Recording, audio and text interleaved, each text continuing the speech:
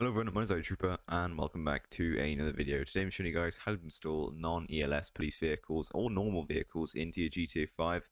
As I just said, this is pretty much all non-ELS vehicles, so that counts for if you're installing some supercar mods or some normal traffic car mods. It's pretty much the exact same way for any non-ELS cars.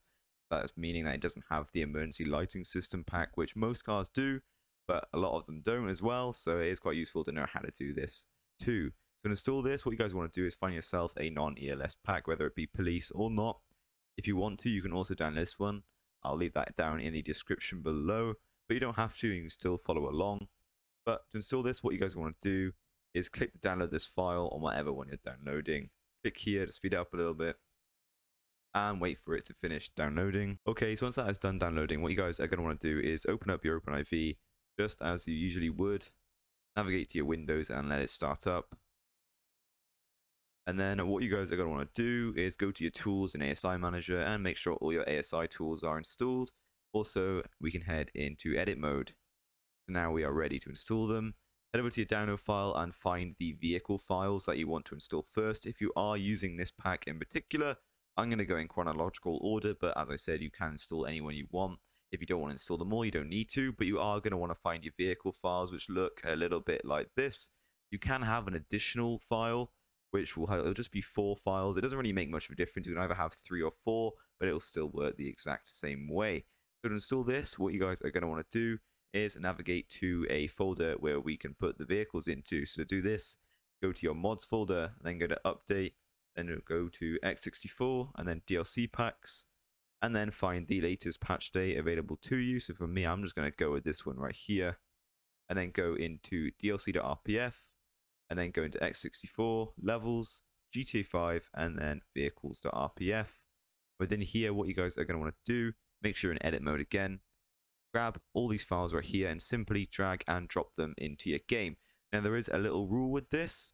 As long as they are already named something that it can replace, then it should work. If they are not, then it will not replace a vehicle in the game since it does not exist. So if you are installing a police vehicle, you can have so many police names. So it is police all the way up to police 4. Then you can have FBI up to FBI 2. You can have Ranger, sheriff, and you can also have your emergency vehicles like the riot vehicles, fire, and ambulance. When it comes to your normal GTA 5 vehicles, if you are looking to replace those, there's a big list of those. I can't really name them off the top of my head.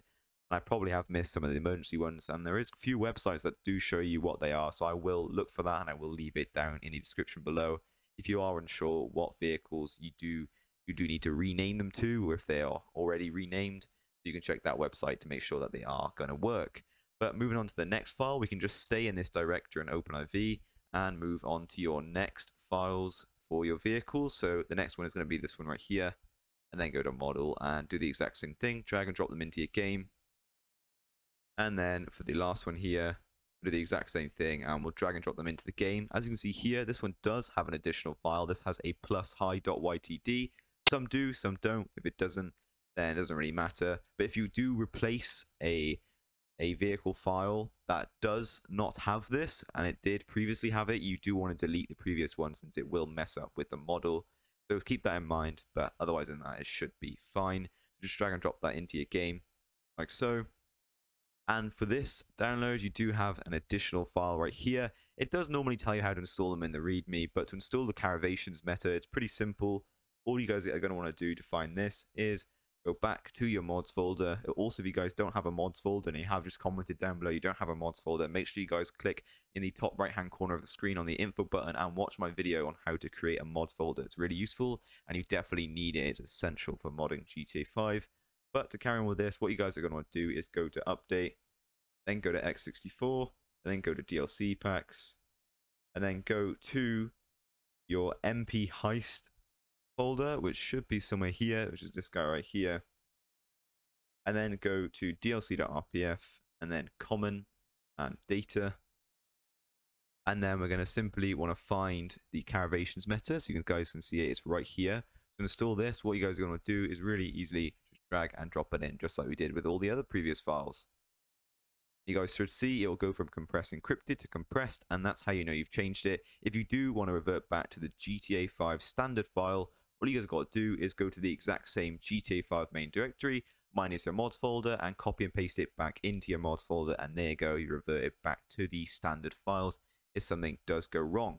But other than that, that is the vehicles done. I'm going to hop in game and just show you guys how to spawn them in with the trainer, but it's pretty basic.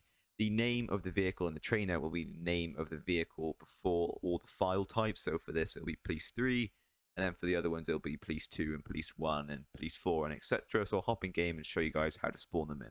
Okay, so once you guys are spawned in game, all you guys are going to want to do to check if it's worked is open up whatever trainer you guys have installed. For me, that's Simple Trainer. And then what you guys are going to want to do is go to vehicle spawning, go to whatever slot that your vehicle file was installed in, or you can just search it.